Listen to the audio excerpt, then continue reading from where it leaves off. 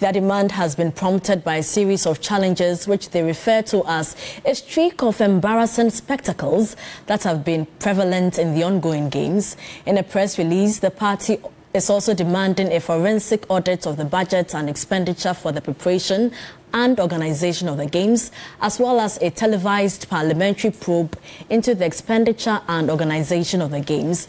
We'll speak to Benson Babatungo, MP for Talensi, shortly, but let me first take you through some of the challenges the Africa Games have encountered since it began on March 8.